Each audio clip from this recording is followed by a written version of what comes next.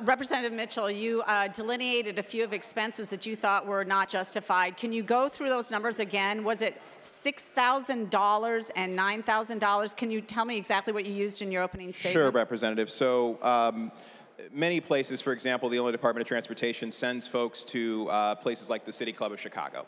And they go and they take tickets that are offered generally pro bono to those agencies to hear about from great executives, et cetera. Most agencies don't pay for those. The Toll Highway Authority, however, does. So in the last, I want to say year, they spent about $9,000 on these tickets as opposed to the 6 years prior where only $1,000 were spent since there was a new board put in place that has sort of had all of these issues. I also noted, for example, a 10-year contract with links to 3 members of the board worth $157 million, as well as over $1 million in contracts over 9 months to outside PR firms with connections to the board. So those were the 3 examples I used, Representative. Okay, so do you know how much those outside contracts potentially cost the taxpayers?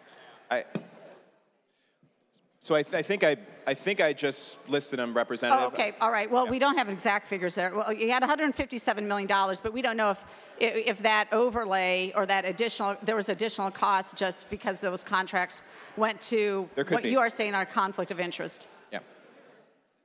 Representative, I would be speculating to answer that question. I would say you could be right. I just don't know. Okay, thank you. Next question is, did any of the Democrat members of the board, because it is a bipartisan board, did they approach you to get this legislation passed? No.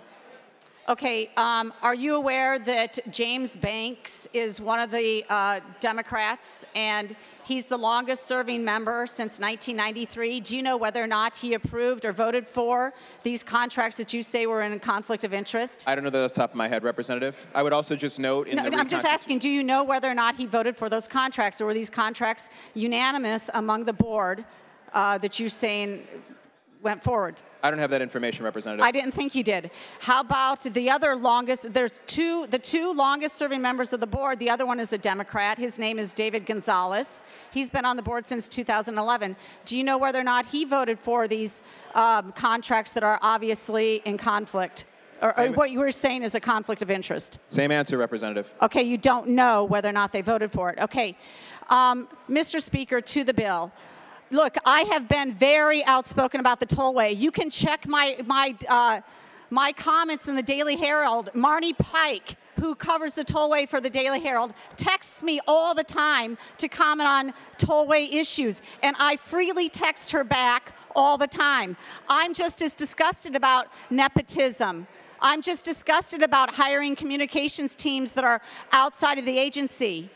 I've commented on this in public. It makes me mad, but what you're talking about doing here with this bill is nothing than a craven political agenda being put in place. That's what it is, and here's why. There's actually 11 members on the board. One is the governor, the other one is the Department of Transportation secretary. Those 2 members go away within a week. There are 5 other members whose actual term ends May 1st of this year. So the entire board, 7 members, a majority of the board, will actually turn over by May 1st. Nothing is going to get done between now and May 1st on the tollway that is going to be that impactful to taxpayers that can't be handled with new members. And as the sponsor of this bill just told you, he can't even tell you whether or not the Democrat members voted for or against these same contracts that he says are in conflict. So you've got, you know what? I'm sorry. This is only being done for political purposes. There's no need for this legislation. The new administration, I'm sure, can handle this. He can put all his new appointments in. He can own the majority of the board, and then that'll be done. But for the record, I've been very outspoken about the tollway. This is just a political statement. It's a political bill. Vote no.